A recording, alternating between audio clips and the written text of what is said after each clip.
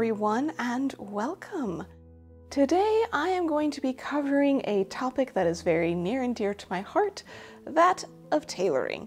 We're going to be going through all of the different supplies that you will need in order to do different time periods of historical and pretty much modern tailoring as well, because I know that the list of ingredients is incredibly long and confusing, so we're going to cover all of that. I'm going to put links down below for a lot of the supplies that I'm talking about. Most of those are going to be for US-based tailoring supply shops. However, I will have a few links to places outside of the US, and if you have any recommendations, I would love to hear them and may put those down below in the future as well. In reality though, this video is my excuse to go on for a while about why you should not be using horsehair fabric for everything in tailoring, because no, just stop. I know this is a really common thing, so if you have used it for a wide variety of things, don't feel bad. It's just, there are so many better options. And if you've had a tough time of tailoring while using it, it may be the horsehair's fault, not yours. So, first things first, since we're on that topic, let's talk about interfacings.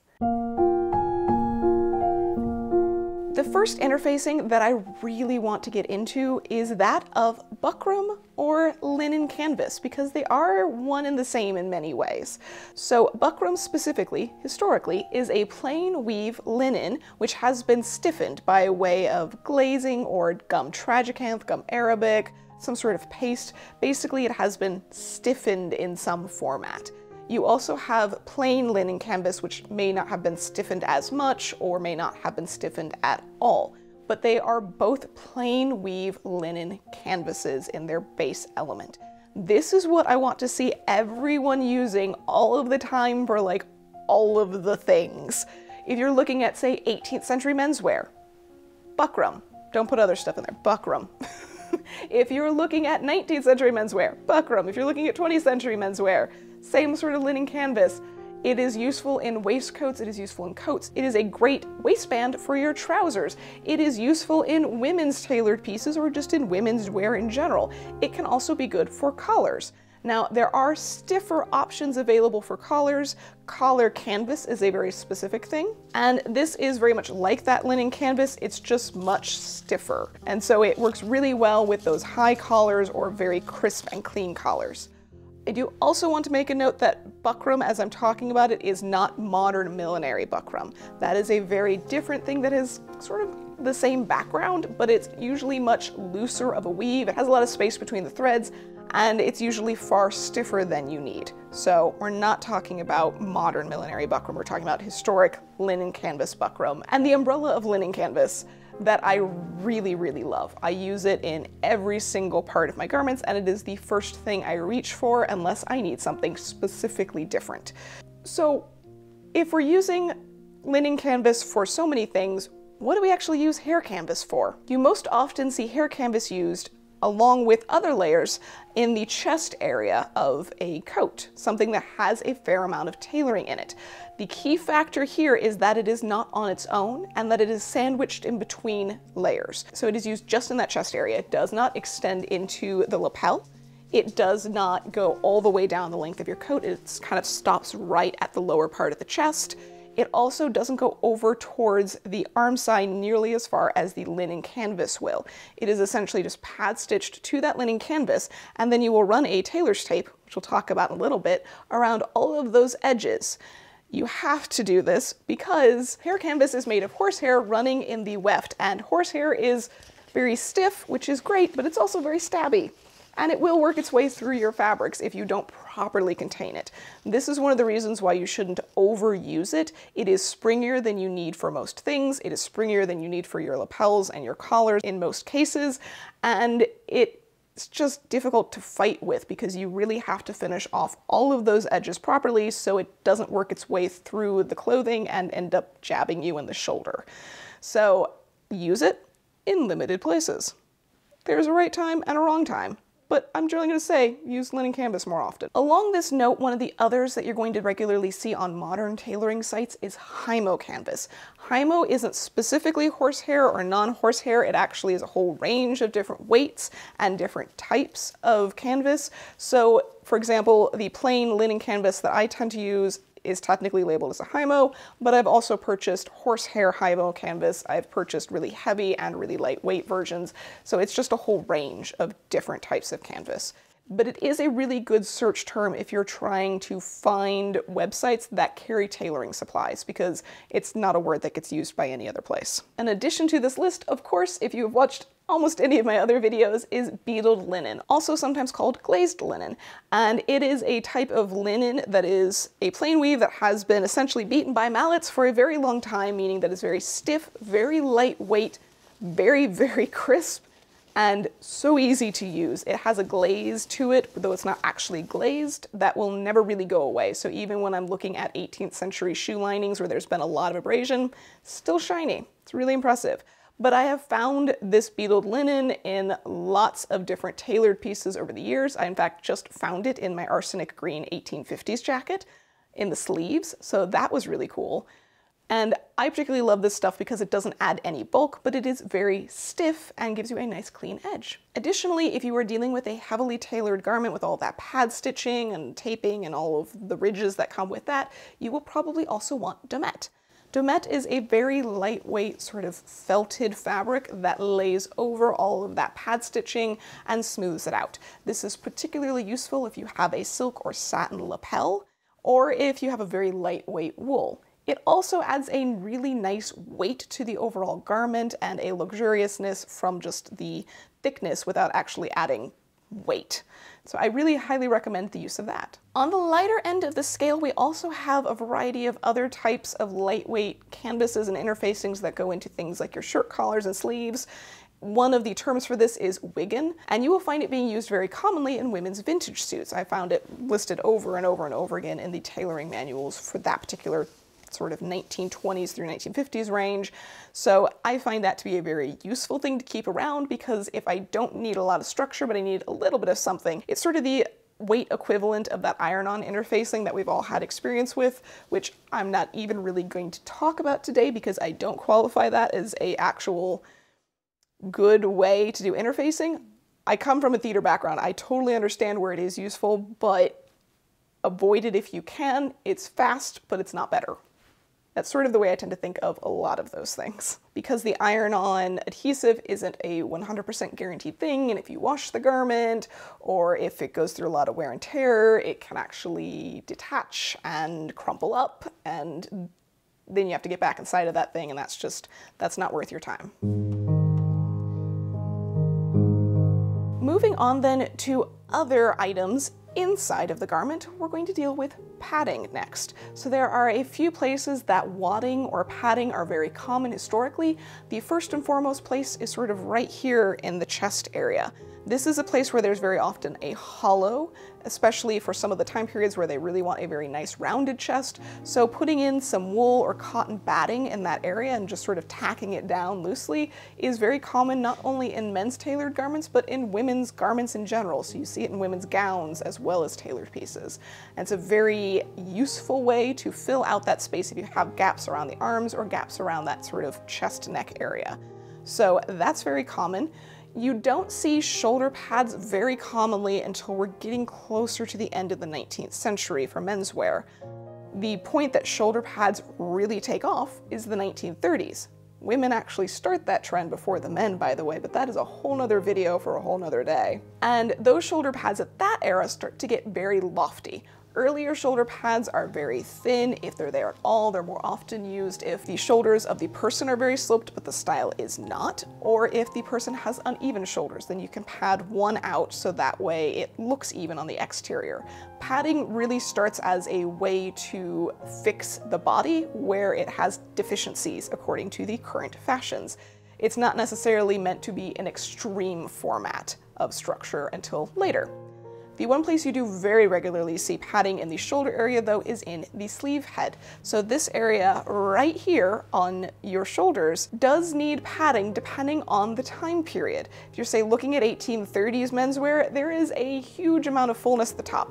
It really helps to have something to help loft that out. But you see it consistently throughout the 19th and 20th centuries, and you just see a variety of different types of rolls of cotton or wool batting depending on the size and the type of structure needed So you may not need a lot, and if you're, say, doing 18th century, you don't want any because that's way up on the shoulders and you don't need lift and loft to the sleeve heads. So this is more a matter of aesthetics, and even in modern suits, there are a whole bunch of different styles for sleeve wadding, depending on the type of sleeve head that you want. So there's not one right way to do that, but that might be a better answer than giant shoulder pads if you're trying to deal with deflating areas of the shoulders. Next up on our interiors list, we get into all the little extra bits like tailor's tape. Tailor's tape specifically is a plain woven tape. It is usually cotton, but the important thing is that it's plain woven, not twill woven, not a twill tape, because twill tape has some stretch and give. Plain weave does not, and the main purpose of tailor's tape is to lay down along the edges and the fold lines of your garment so that way they do not stretch. You can't cut your entire garment on the straight of grain. Some of it's going to be on the bias. It's going to be cut on the angle where there's some stretch. And this is particularly true when you're thinking about lapels. So this area called the bridle is really where you're going to very much want to have that really unstretchy tailor's tape that kind of gets pulled in a little bit, and make sure that this sits nice and close to the body. The tailor's tape, if you've watched my video about making this vest, also goes around all of those edges on the exterior, so that way they're nice and clean and crisp, and they aren't going to stretch no matter what angle you've cut them on. So it's very useful in lots of different places. I honestly just usually go and buy a big roll of it, and then I use that for so many different applications. The other sort of strip reinforcement that you will see used inside of tailored garments is that of petersham. So petersham is similar to grosgrain ribbon, they just have different edges, whether it's a straight edge or a sort of scalloped curve edge. And petersham is regularly used as, say, a waistband interfacing. It's also used for hat bands, so it's just very good as a sturdy and strong way of finishing off the interior of your waistbands really fast because you don't have to deal with finishing off edges. And you can actually iron it to have a curve, which is really great if you have certain time periods where they do have a curved yoke or a curved waistband to the top. So again, highly useful in lots of different applications, not just in tailoring. One of the things that you will see more modern day tailors using occasionally is waistbanding, and this is something where it's just a plain weave cotton with some sort of rubber strippings on it. And that's meant to function like the petersham did historically in, say, early 20th century menswear. And I have tried it before, but I don't really like it. It works really fast, but it is not something that historically at least was used. Next up, we're talking about fabrics for all of those extra bits, like pocketing or lining materials. So pocketing specifically is something that you use for pockets, not surprisingly, and usually you want something there that is a plain weave, or it can be a twill weave cotton, but you just want something that is nice, lightweight, stiff, doesn't stretch, doesn't give or flex in all sorts of different ways. And the less it frays, the better, but that's not as important of a thing. I use glazed cotton a lot for my pockets and those sorts of linings. You can also use the same sort of fabric in your sleeve linings. If you don't want these super shiny, slick linings that you see inside of most modern coats in your sleeves, a cotton lining is great there. You can also use cotton lining for the entire body of your coat and the rest of your garments. That's something that would be really typical for, say, the 19th century menswear. Another option for lining in terms of more historical purposes is, of course, silk.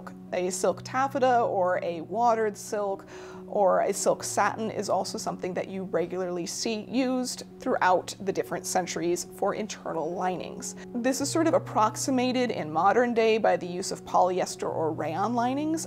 I generally avoid polyester linings if I can. I will sometimes use rayon. So rayon Bemberg, which is a specific brand name of rayon, as well as other types of rayons, are still fairly breathable, at least to me more so than polyester is. However, I just generally will avoid using those unless I know I'm going to have layers between me and the garment. So I might use it on, say, the back of a vest, but I will try and avoid using it on the interior parts of my trousers because that's where things get sticky and sweaty, and I'd much rather have a cotton or a linen up against that part of my body than something that's going to cling.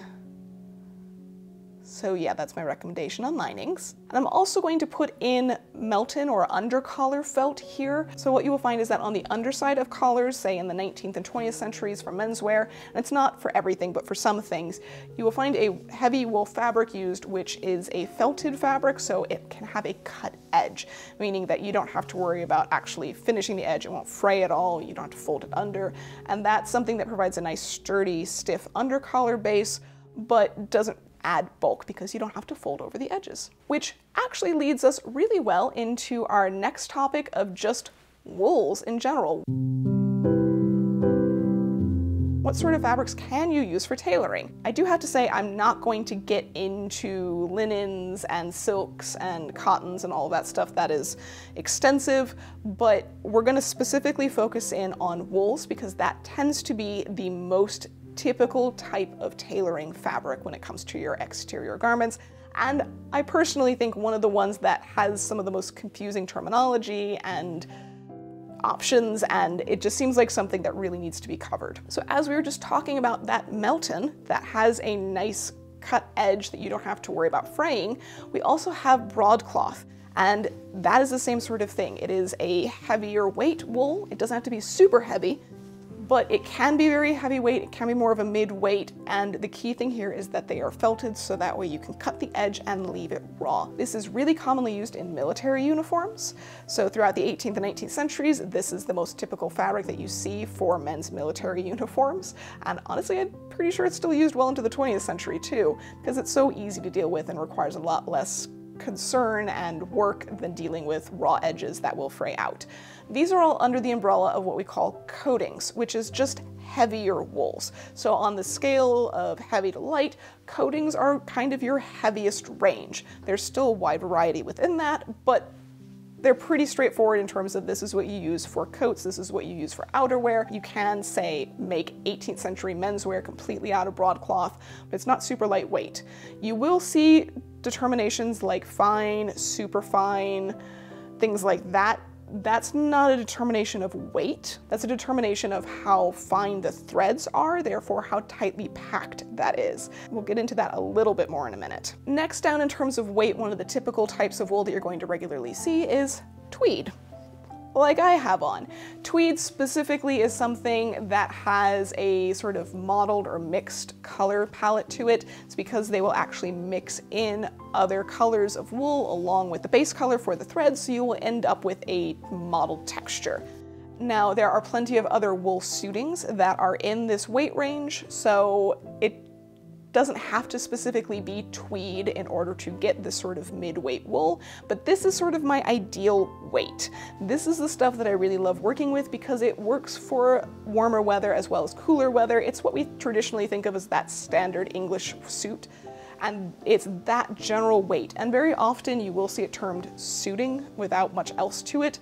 I don't really feel comfortable saying that's what suiting is, because if you go to lots of different fabric websites, they'll just have so many things under suiting. It's just basically saying anything that's appropriate for a suit, according to our opinion. And that's a lot of things. So suiting is not something that is used as a specific definition often enough for me to tell you that that's what that weight is. If you go to a really nice tailoring store, this generally seems to be about the weight of suitings, and that's what I typically see for a lot of menswear throughout the 19th and 20th centuries. Those vintage men's suits are very often this harder finish, a bit crisper hand, a bit rougher finish to it, and that's really what we're looking for in terms of what my opinion is the best suiting for a wide variety of things. It's not to say that you don't sometimes want to use broadcloth or that you can't use lighter weight things. That's just my personal preferred suiting weight. Next down the list, we are getting into worsted wools, or what very often today is termed a superfine.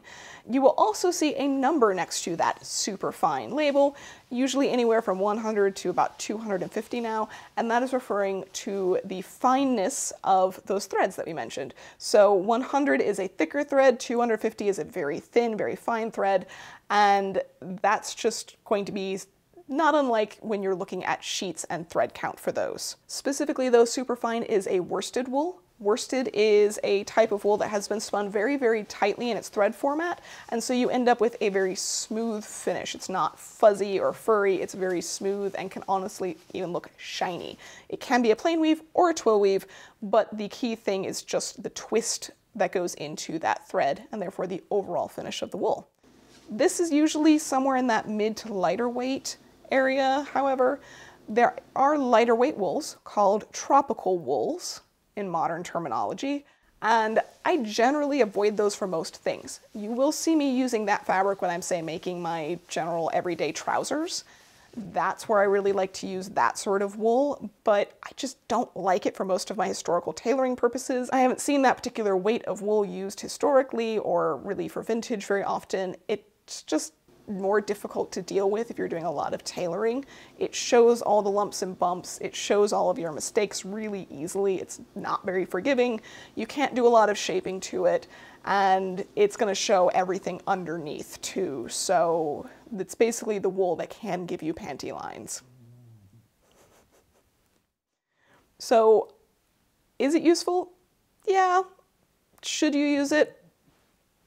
Maybe not as often as the other wools. And just because something is lighter weight doesn't mean that it's better for hotter weather. I know they call it tropical wool for a reason, but in reality, wool can be fairly breathable. It depends more on the weave of your wool and the finish of your wool than it does just the overall weight as to whether you feel hot or not in your wool. So it can be very breathable in lots of different weights. And honestly, it's great because it doesn't smell, it doesn't hold moisture, and just in general, it's a very pleasant all-around fabric, no matter what time of the year or what climate you're dealing with. The final important ingredient to your tailoring is going to be your threads. One of the things that you will find specifically sold for tailoring purposes is basting thread. Now, you can really use just about any thread for basting. I know I do in a pinch, but basting thread is far superior in the fact that it's very smooth, so it's really easy to do big stitches really quickly. It's very easy to pull out of your garment once you're done with those basting stitches, and it snaps pretty easily, which is not a feature that you want in your regular threads, but when you're pulling out basting threads and you might have accidentally stitched through them, you want them to snap really easily so you don't have to go through and individually cut and pull out every single little tiny bit of thread. Trust me on this, it will make your life much easier and everything will go much faster. So that I highly recommend as an investment if you're doing any sort of historical sewing, not just tailoring, because basting is a way of life when you're hand sewing. In terms of the threads that you're actually using to do your hand sewing on tailored garments, I will always recommend silk threads. There are 3 different weights that you're going to regularly see. You have 30 weight, 50 weight, and buttonhole twist. Buttonhole twist is fairly self-explanatory. It's used for making hand-stitched buttonholes. It can also be used for very obvious and intentional top stitching. It's also a great thread for stitching on buttons or doing other reinforcements that can be fairly chunky. For the 30 weight and the 50 weight, it follows the same principle as our fabrics do in the fact that the 50 weight is the lighter weight version, the 30 weight is heavier. 50 weight is a very fine, thin sewing thread, and that's great if you are, say, working on a silk garment or doing lighter weight stitches, something that you don't want to be terribly visible. It's great for hemming with. I use that thread for stitching so many different things. However, I probably use the 30 weight more. The 30 weight in reality is what I tend to use for my buttonhole stitches, for my seaming because it's a little bit stronger, for any sort of top stitching that I want to be remotely visible, and I especially always across the board use it in stitching in my sleeves. If you are going to hand stitch one seam in your entire garment, make it stitching in your sleeves. This is still regularly used in nice tailoring today. Even when they are machine stitching almost nearly the entire garment, they will still hand stitch the sleeves in. If they are not able to do that, they will very often use a chain stitching machine. It's because both of these things allow more flexibility, so you don't end up with a super rigid line that goes around the arm because you're moving so much. You want it to have some flexibility and give. So that is my one recommendation that you take away from all of the things when it comes to stitching with certain threads. Use 30 weight silk sewing thread to stitch in all of your sleeves with a nice backstitch. Our bonus content for the video today has to do with the other sorts of supplies you might need, your tools. There are a few specific types of tools that I really recommend if you're getting into tailoring or honestly historic sewing in general. First off, a good set of tailor's chalk, not the waxy stuff that you can get at most of the large fabric stores. That stuff does not come off. You mark it once, you have no hope, especially when it's wax-based and you're working on, say, a silk, that will set in and stain your silk permanently. Avoid the wax. Also avoid waxing your threads if you're working on silk for the same reason. It will actually stain things permanently once you apply heat. Just FYI. But when it comes to tailor's chalk, you can get it in white and other colors. It just needs to be a nice pure chalk, and that is just useful across the board. You might also want a tailor's square, or if you aren't quite ready to invest in something that specific, because it's really useful for drafting, but less so for general usage, I pretty much exclusively use a quilter's rule. It's just a large clear ruler that has a square system marked out on it, and that allows me to make sure that I'm squared up with different lines. I got mine from my grandmother. I don't know why she had it, she never quilted, but it has been probably the most useful tool in my entire sewing arsenal for my entire adult life. I've also had a lot of people ask me about my shears. I definitely recommend getting a decent pair of shears, not scissors. The difference is that shears are supposed to run flat against a surface, so the handles are cocked off to the side versus scissors where they are evenly spaced. It's so much easier to cut fabric with shears, and it is so much easier if you're dealing with heavier weight tailored suitings or wools or canvas or anything to have a decent hefty pair of shears. It does not need to be the most amazing, nice, grand, expensive ones out there, but it's definitely something that is a worthwhile investment if you're going to do sewing of any type. Along the same lines, we also have what you guys seem to be very curious about when I use them, my buttonhole scissors. You can also get buttonhole chisels, which I really love buttonhole chisels and I will prefer using those.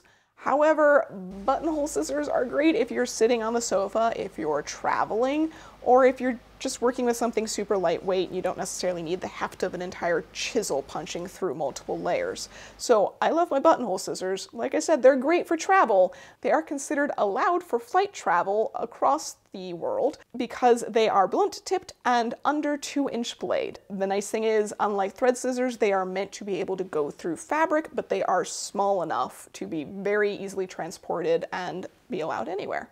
So that's why I use those so much, because they are such a multi-purpose tool, even though it seems like they shouldn't be because specifically buttonholes, but who knew? Additionally, if you're doing keyhole buttonholes, you might want to look into either getting a keyhole buttonhole chisel, or in my case, I found that I preferred the little round chisels that are meant for cutting out holes or eyelets, and I tend to use a very small version of this at the end of my buttonhole and then cut straight from there, because the eyelet buttonhole chisels have more of a teardrop shape rather than a circle in a straight line. I also get a lot of questions about my drafting paper, and you're just going to find a link to Amazon below because it's nothing that special. I'm sure there are lots of other options out there, and you can probably get them in smaller rolls, but I generally recommend, if you can manage it, just get a really big roll of this and it will last you for a very long time. I do a lot of drafting and patterning, and these things usually last me a few years. But that is our list of all sorts of different tailoring ingredients that you might need if you are doing a suit or any sort of historical tailoring, or honestly, a lot of different types of historical sewing. Most of these things are not distinct to just men's tailoring. They are used throughout many, many different garments. Tailors did a lot more than just menswear throughout history, and the elements of what they used were much more universal than we might realize. So there's your list. I hope that helps you understand what some of these items are and how best to use them in the future.